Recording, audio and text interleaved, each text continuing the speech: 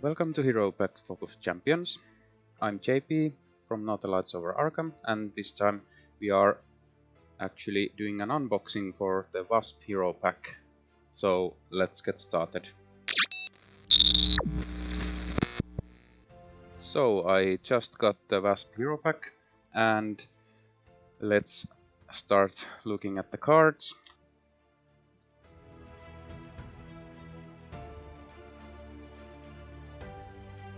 Okay, so first we have, of course, Wasp Hero card. Wasp Hero side is 1 thwart, 1 attack, 2 defense. Avenger tiny, small but mighty, response after Wasp or an event you play, defeats a minion or side scheme, deal 1 damage to the villain. And Wasp has hand size of 5 and 11 hit points. Let's look at the alter ego side next. So Nadia Van Dyne has a recovery of 3, genius, girl, action, shuffle up to 2 cards with the printed mental resource from your discard pile into your deck, limit once per round, and hand size of 6. Then let's look at the giant version, if I just can get this thing to open. Okay, so Wasp giant version is 2 thwart, 2 attack and 3 defense, and the thwart and attack has asterisks on them, so let's look at those a bit. Wasp giant version has the Avenger and Giant traits. So threat, the asterisk for the thwart is threat you remove using your basic thwart power can be divided amongst schemes as you choose. Okay, so you can thwart from multiple schemes at one time. That could be really useful if you only have one threat on a side scheme, for example, that you really need to get rid of and want to thwart also the main scheme. The damage is basically the same, so damage you deal using your basic attack power can be divided among enemies as you choose. Okay. So I am really interested in the Wasp Hero powers, but let's put that aside for now. Okay, so I zoomed in a bit so you can better see the cards. So first hero set card is Ant-Man, Scott Lang. It's a 4-cost ally with 2 thwart and 2 attack. Avenger traded with 3 hit points. While you are in giant hero form, Ant-Man gains the giant trait and gets +1 attack. While you are in tiny hero form, Ant-Man gains the tiny trait and gets +1 thwart. And Ant-Man can be committed as a wild resource. Okay, well, depending on which hero mode you are in, Ant-Man gets a boost either to his thwart or his attack. So that is okay, I think. Next we have Giant Help. So Giant Help is a 2-cost event. Thwart, hero action thwart, remove 3 threat from a scheme, remove a total of 4 threat divided among schemes as you choose instead if you are in giant hero form. And Giant Help can be committed as a mental resource. Okay, I think this is okay, actually a pretty good thwart card, and there are 2 copies of Giant Help in the deck. And next we have Pinpoint Strike. Pinpoint Strike is a 3-cost event. Attack, hero action attack, deals 7 damage to an enemy. If you are in tiny hero form, this attack deals 1 additional damage to an enemy and gains overkill. And it can be committed as a mental resource. Okay, I think this is quite the staple hero attack event, 3-costed and can deal 8 damage if you meet the criteria. so I think it's a decent card. And there are 3 copies of Pinpoint Strike in the deck.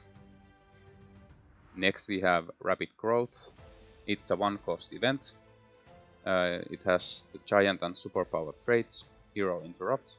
When you use one of your hero basic powers, thwart, attack or defense, change to your Giant hero form and get +2 to that power for this use.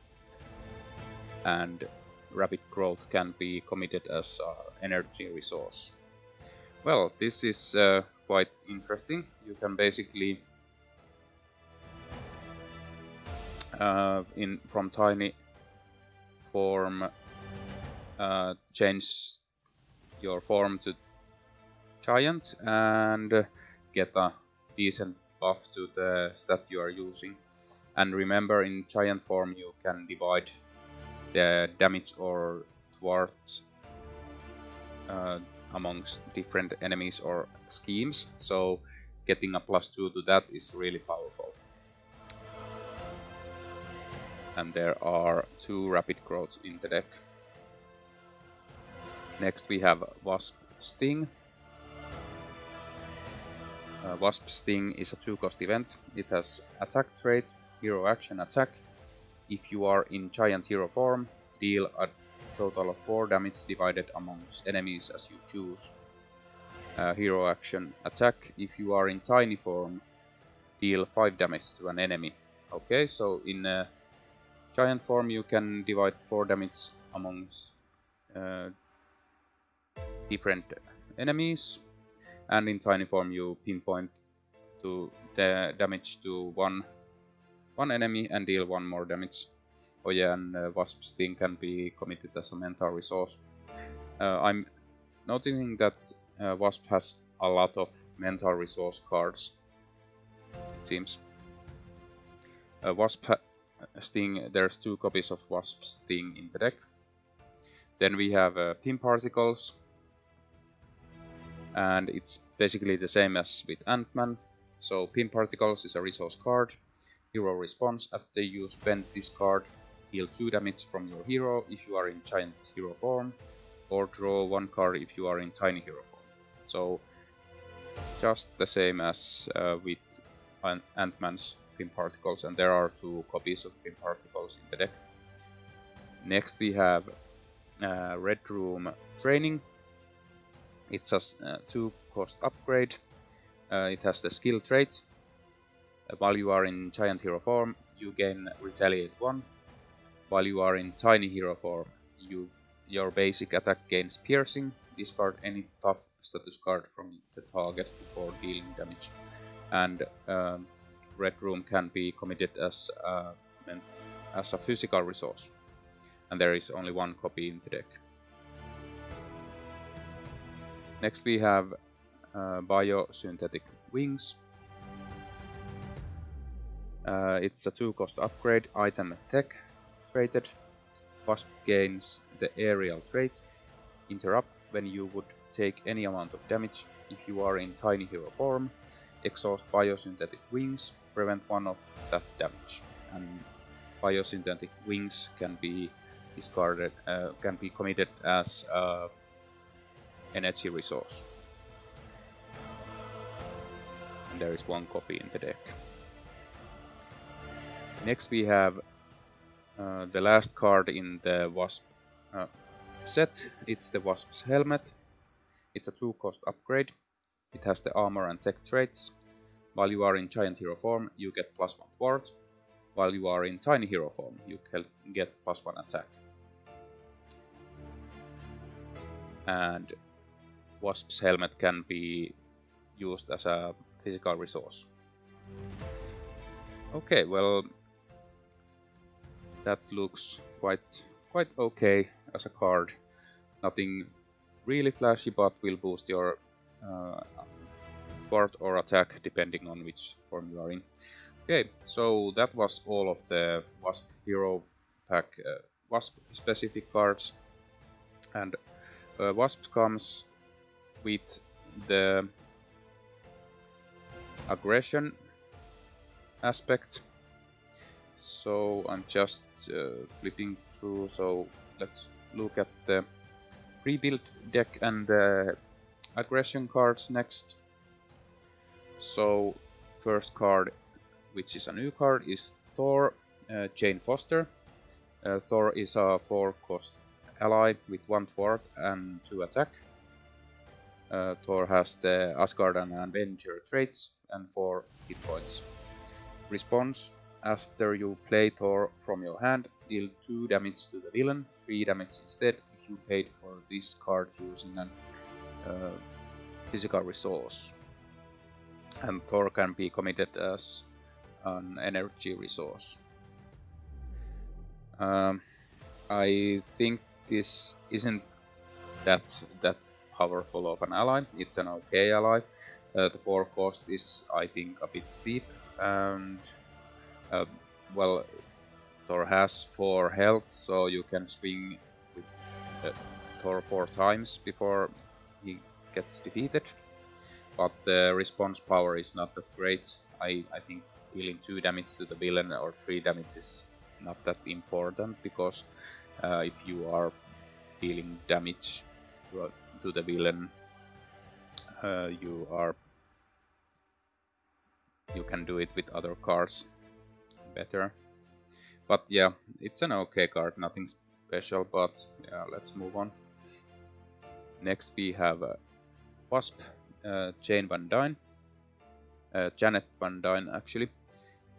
So Wasp ally is a 0-cost ally. Wasp has 1 thwart and 3 attack and 0 hit points. Aerial Avenger traits. Wasp gets +1 hit point for each pimp counter on her. Interrupt: when Wasp enters play, place 1 pimp counter on her to a maximum of 3 for each energy resource you overpaid for Wasp's cost. So unlike the Hank Pym version of Ant-Man ally, this Wasp needs to be paid with energy resources, so I think this is much weaker than the Ant-Man ally version, because you have to have the energy resources to pay for this card.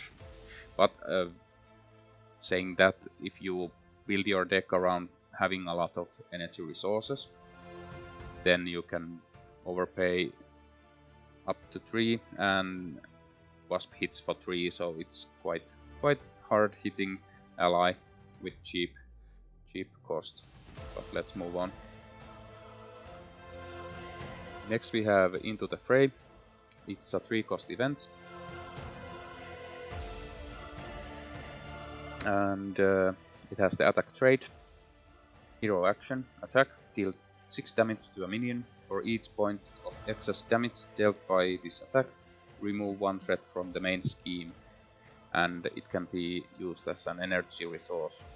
So I think this is a really good card to have instead of some of the weaker thwart removal cards for aggression. You could just nuke a weak minion with this and remove like 5 threat if you have softened the minion up a bit first. So it can be used to remove a lot of threat, but of course the cost of 3 is a bit high. But let's see, I'm definitely going to try this out in my aggression decks, and there are 3 copies of course in the deck. Next we have Surprise Attack. It's a 1-cost event with attack trait. Hero response: attack after you change form, deal 3 damage to an enemy, 4 damage instead if you paid for this card using the physical resource, and it can be committed as a physical resource. So this is in the series of if you change your form cards, like Ant-Man had some like Moxie and laid out the law for leadership and justice aspects. So this is the same series but in aggression, and I think this is quite okay. For one cost, I think flipping from alter ego to hero form, for example, paying 1 and discard, and you can basically with the right resource remove a Hydra soldier, which are annoying to get rid of or something like that. So I think this is an okay card and I will be trying it out, and there are of course 3 copies in the deck. And the pre-built deck comes with 2 power of aggressions, not gonna spend that much time on those. And then we have Boot Camp. It's a 3-cost support, it's a location, play under any player's control, max 1 per player. Each ally you control gets +1 attack, and it can be used as a mental resource. So this is basically the aggression version of the team training that came in, was it in Hawkeye? That you get +1 health for your allies, but this gives your allies +1 attack, so you can really beef up your allies and hit hard with them. And there are 3 copies of this in the deck, but you can only play 1 of them for each player. Then we have Lie in Wait. It's a 1-cost upgrade, it's a preparation, first preparation outside of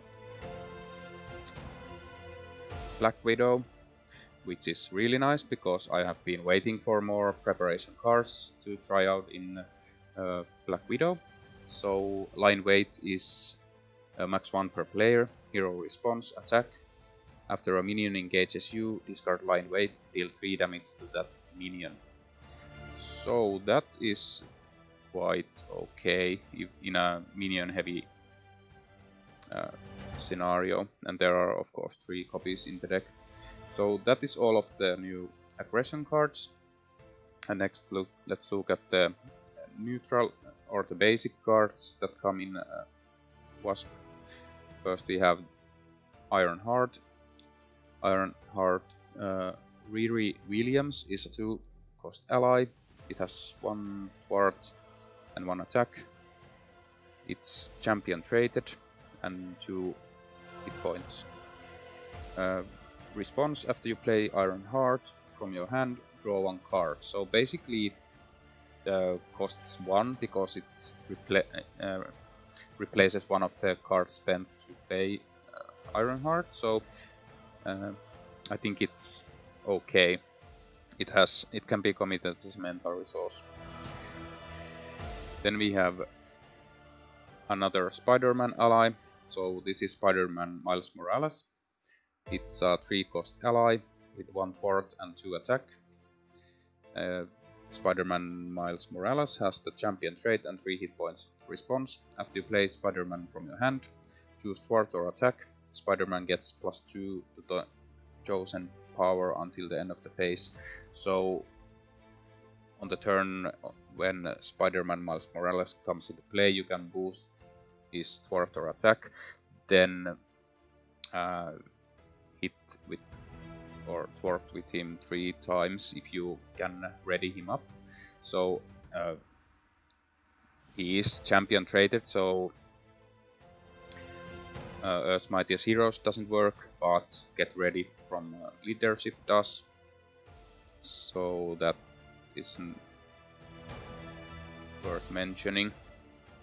And I think it's a decent ally.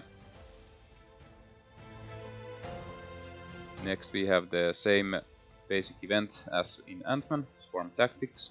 It's a 1-cost event, tactic, team up, Ant-Man and Wasp, max 1 per deck. Hero action changed to your other hero form, ready your hero. So not gonna spend much time for that. Then we have the 3 basic resources. Nothing much to say about those. Then we have an interesting card. We have a new resource card for basic. It's the Power in All of Us. It's a resource, max 2 per deck. Double the number of resources this card generates when paying for a basic gray card, and it can be committed as wild resource. And there are of course 2 copies. But I think this opens up a lot of interesting deck building ideas, for me at least.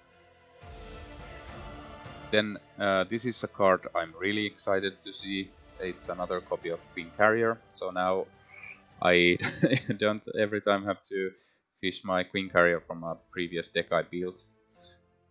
So that's really good. And that is the end of the player cards for the Wasp pre-built deck. So then let's look at the obligation. The obligation is Red Dreams. Give to the Nadia Van Dyne player. You may flip to alter ego form, choose, exhaust Nadia Van Dyne, remove Red Dreams from the game, or discard each card with the printed mental resource from your hand and take 1 damage. Discard this obligation. So as we saw, there are a lot of mental resource cards in Wasp's own set. So this could really hurt if you just can't flip to alter ego and you have to stay in a hero form, and you could lose a lot of cards from your hand. Next we have Mother's Orders.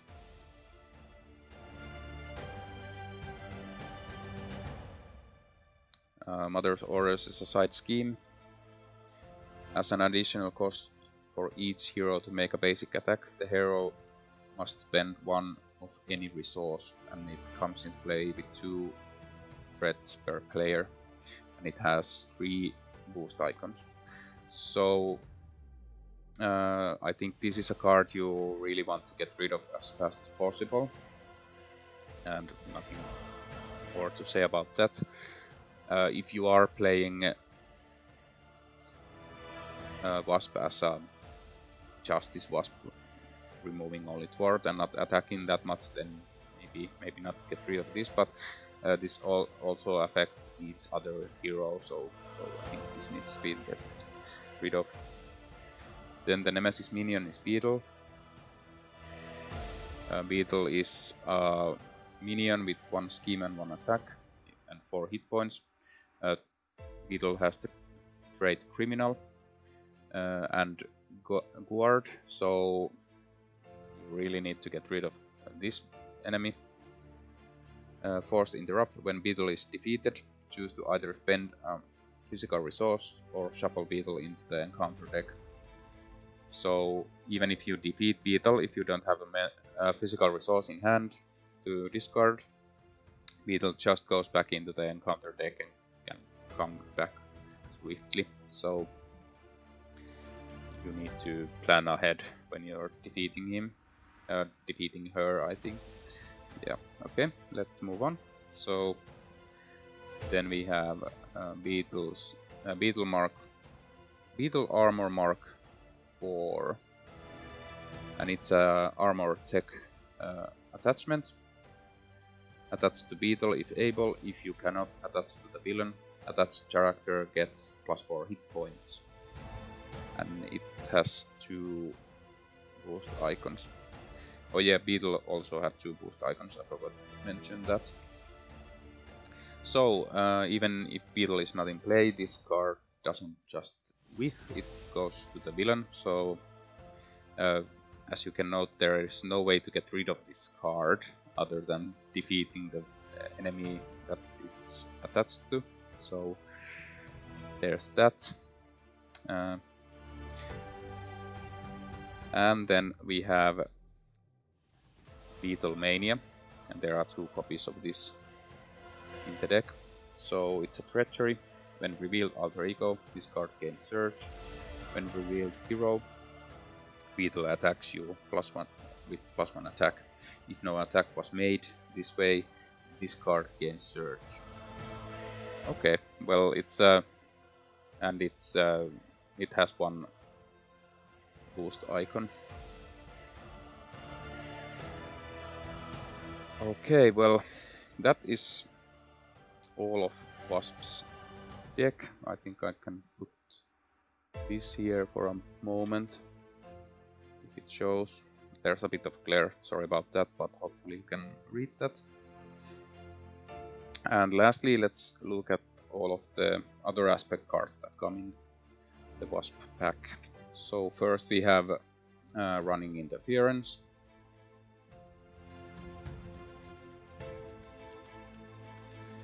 Running Interference is a 2-cost event. It has the thwart trait. Play only if your identity has the Avenger trait. Hero action thwart. Remove 2 threat from the main scheme. Remove X additional threat from the main scheme to a maximum of 3, where X is the equal to the villain stage number. So this is in the same series as Master Courage, for example, that it is more powerful depending on the villain's stage number. So, for example, in stage 2, this would remove 4 threat, and in stage 3, 5 from the main scheme. So I think it's a really good card, but maybe more, even better if you're playing expert or heroic. Then we have All for One, and it's a 2-cost event for leadership. It's an attack, hero action attack, so I think it's the first attack event for leadership. Deal 3 damage to an enemy and exhaust any number of Avenger characters you control. Deal 1 additional damage to that enemy for each character exhausted this way. So I think this works really well in the archetype of leadership, where you have a lot of allies in play, but you're not attacking or thwarting with them, but exhausting them to be fuel for other cards, for example this one, or strength in numbers or something like that. So I think it's a decent card. Then we have the protection card Perseverance. It is a 1-cost event with the tactic trait. Hero response: after you change form, give your hero a tough status card.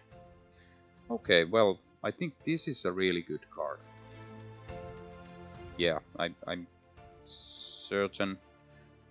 I think this is a good protection card if you're playing protection build that wants to change between forms a lot. So Ant-Man protection or Wasp protection. I don't think this is that great in other protection builds, because you usually build your, at least I build my protection deck to stay in hero form as long as possible, so I'm rarely changing from alter ego to hero or vice versa. So I think this is really good for Wasp or Ant-Man protection. We'll be trying it out in these heroes. And lastly, we have athletic conditioning. So this is a 1-cost event. It's a basic card and a hero action. Discard 1 stun or confused status card from your hero, and it can be committed as a mental resource. Well, I think this is not that great. It costs you 1 resource and the card from your hand, and it only removes confuse or stun, and it's a hero action, so you can't even play it in alter ego. And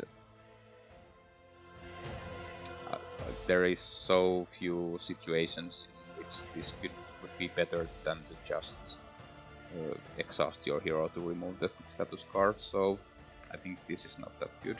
But yeah, I think of course I'll try it out in one build or another. But yeah, that is the Wasp Hero deck. Hope you liked this lengthy first look. I will be trying out the Wasp pre-built deck soon in a game. I'm not sure which villain will I choose for that game, but thanks for watching this first look at all of the cards that come in the Wasp Hero Pack. Thanks for watching, and until next time.